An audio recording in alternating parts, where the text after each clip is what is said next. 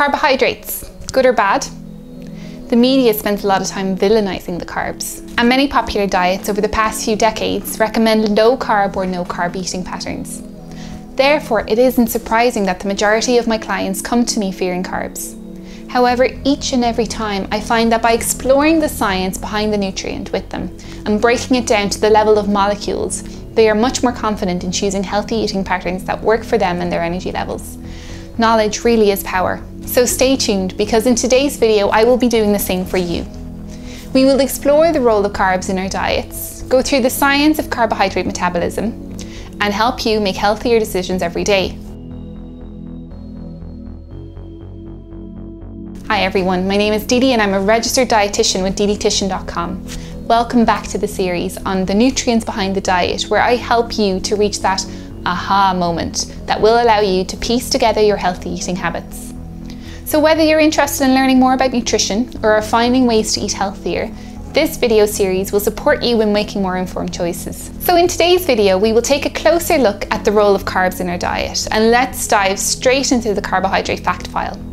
So carbohydrates are macronutrients, meaning that we need it in relatively large amounts in our diet, as in we measure our carbohydrate needs in grams rather than micrograms. Carbohydrates provide us with energy, also known as calories. So we get about 4 calories per gram of carbohydrate. Carbohydrates are mostly made of carbons, hydrogen and oxygen. There are actually many types of carbohydrates, each with a slightly different effect. And it is the type, quality and quantity of the carbs you eat that is important to consider when making dietary choices. So when looking at the type of carbohydrate, we usually look at their structure. Carbs often make chains, and we give them different names based on the length of these chains. Some of the smallest carbs are called monosaccharides. 2 of those stuck together are called disaccharides, and a much longer chain of carbs is called a polysaccharide. So if the health effect of a carb is based on their type, then we really should explore the different types. So first of all, the smaller carbs called mono or disaccharides often fall into a group that we commonly call sugar. And this is the type of carbohydrate that most adults and children eat too much of, and is known to have a negative effect on our health if you eat too much of it. Sugar is often added to food, including cakes, biscuit, chocolate, sweet breakfast cereals and flavoured yogurts. And many drinks also have sugar added, such as your fizzy drinks. Sometimes we add sugar to food ourselves at home, but often it is added by food manufacturers. Some foods naturally also contain a lot of sugar, and these include honey, syrups such as maple syrup or agave syrup, fruit juices and nectars. And these do still count as free sugars and have a similar effect on our health as added sugar. Foods such as milk, fruit and vegetables also contain sugar, but these have less of a bad effect on our health. So we will take a look at the effects of these sugars on our health later in this video. Then the next group of carbs we will look at are starches. And these are polysaccharides, meaning that they create a long chain of lots of smaller carbohydrates.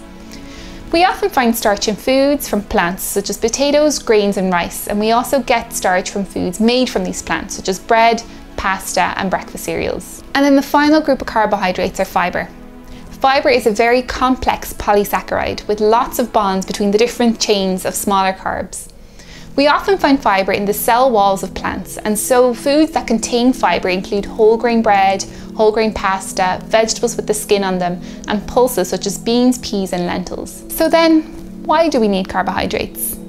Well, they play an important role in our energy metabolism, in managing our risk for certain diseases, and in controlling our calorie intake. So looking at our energy levels first, as I find that this is where the role of carbs in our health often starts hitting home. We are going to have to go on a little journey through our digestive system to truly understand what happens when we eat that biscuit, the white bread sandwich, and that brown pasta salad. When we eat carbs, and all carbs are similar in this way, our digestive system tries to break them down into glucose, also known as sugar, before we absorb it into our bloodstream. Once the glucose is in the blood, it moves from there into our cells with the help of insulin. And once the glucose is in the cell, we use it for energy, fueling all our activities from running to simply breathing. It all uses up energy. Any glucose that we don't need to use there and then can be stored in the muscles and in the liver.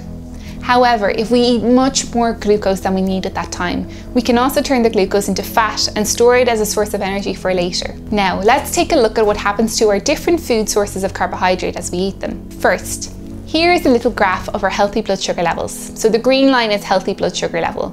Coming towards the upper and lower red line means our blood sugar levels are getting too high or too low. So now we decide to eat a few biscuits. Let's take a look how this biscuit is broken down and absorbed from our gut. As our biscuit contains lots of sugar, our body doesn't need to work very hard to break it down into glucose. As you can see here, some of the sugar is already found as glucose and can be immediately absorbed into our bloodstream. So then let's look at what happens when it's in the blood. So our sugars rise quite quickly. You can see it hitting that top red bar there. Our body doesn't really need as much sugar as we've just had, so we can store some of it as fat for later use. However then, because we're storing a lot of the sugar now as fat, our sugars start dropping rapidly, and you might start feeling a little peckish again not long after those biscuits, simply because your body had such a rapid influx of glucose that we couldn't use it up as fast as we absorbed it, and as a result, we feel hungry again rather quickly and have probably stored some of this glucose as fat. Next, what would have happened if we decided to eat a white bread sandwich instead? Well, this food mostly contains starch, which needs a bit of digestion before we can absorb it as glucose. So as you can see here, each time we've managed to cut off one of those glucose, we can absorb it into our bloodstream, but this process takes a little bit longer and is slower. So then, back to the chart, we can now see that our blood sugars are rising more slowly and we are giving ourselves more time to use up the energy as it comes. We might still store some of it as fat, but likely not quite as much as with the biscuit.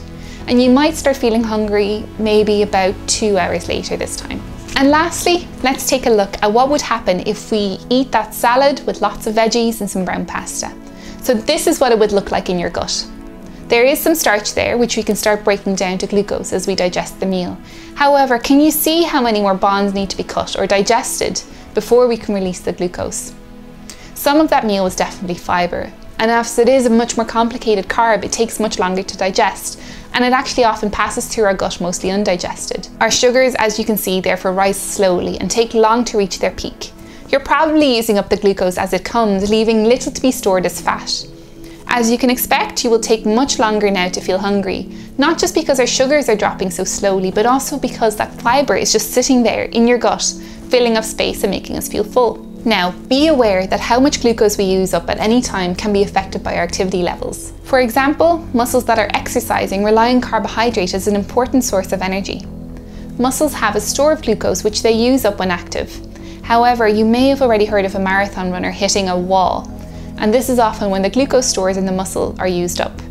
So to continue running, a marathon runner needs quick-acting carbs to help prevent that. And this can mean that a sugary food may be needed at that time to allow for plenty of glucose to rush into the blood and to be available for the run. Next, let's take a look at what effect carbs can have on our risk of developing diseases. Fibre is a very important part of a healthy diet, and this is because it helps to keep our guts healthy. Eating enough fibre can prevent constipation and can help move foods through our bowels. Also, some types of fibre, often found in oats and pulses, is even linked to reducing blood cholesterol levels. So diets that are high in fibre are shown through research to help lower your risk of bowel cancer, cardiovascular disease and type 2 diabetes. And many people don't eat enough fibre in the day. We should be aiming to eat up to 30 grams of fibre every day. However, most people get just under 20 grams. And lastly, we can see that a diet high in fibre is also linked to lower calorie intakes. By replacing sugary and fatty foods with foods higher in starches and fibre, you can likely reduce the calories you are eating and are at the same time likely going to feel fuller for longer. It is important, however, to be careful about what you put on your whole grain bread or into your brown pasta dish. And it is often what we eat with our starchy fibre foods that can contribute to weight gain. So skip the Nutella on the bread and avoid those creamy pasta sauces to get the most out of your healthy meal. Now, what happens if I cut out the carbohydrates like they recommend in many diets such as the ketogenic diet, the Atkins diet or the Dukan diet? Well, we can most definitely survive without added sugar, but it can be very hard to completely avoid all types of carbs. And this is because we find carbs in many foods, including fruits, vegetables and dairy. When we avoid eating carbohydrates, our body can use protein and fat for energy. In the long term, however, this can put us at risk of missing out on key nutrients from our diet. For example, it would be very hard to get enough fibre, which we already know has an important role in our gut health. Also, high fibre starchy foods, fruits and vegetables and legumes are important sources of nutrients such as B vitamins, vitamin C, iron and calcium. And by avoiding carbs and eating more higher fat protein foods such as meat and dairy to replace these carbs, you are also likely to increase how much saturated fat you eat, which can increase your risk of cardiovascular disease. A good alternative to a low carb diet really is to avoid overly sugary foods and to eat natural, healthy sources of carbohydrates such as fruits, vegetables, potatoes and whole grains. So this can help you feel fuller for longer and reduce your calorie intake. I mean, a balanced diet really is key, and eating some healthy fats, some protein with every meal and a large variety of fruits and veg and whole grains is still coming out best when it comes to research into healthy and sustainable dietary patterns. So how much carbohydrate should we be eating? Well, the World Health Organization recommends that just over half our daily calories should come from starchy foods, fruits and vegetables.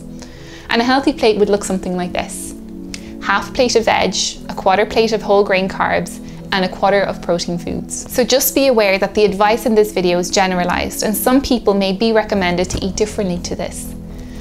For example, there is emerging evidence to suggest that those with type 2 diabetes may benefit from a lower carbohydrate diet to assist with weight loss, although it is not clear if this is a safe way to manage type 2 diabetes in the long term. We always recommend for everyone with diabetes to see a registered dietitian for specific advice on their diet, including whether any specific dietary changes might be beneficial. So as you can see, nutritional science is again bringing us back to its recommendations to eat a well-balanced diet. No nutrient in isolation is completely evil or great. They have good and bad sides. And it's also important to remember that we don't eat nutrients in isolation.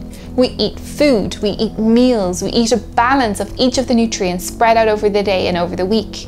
And by keeping that balance as healthy as we can, we are nurturing our bodies with all the nutrients it needs to function at its best.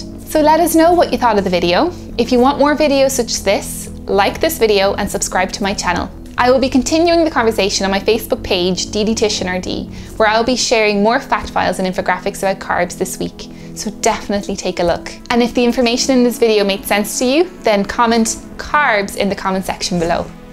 So thank you so much for watching, and I'll see you again next Tuesday.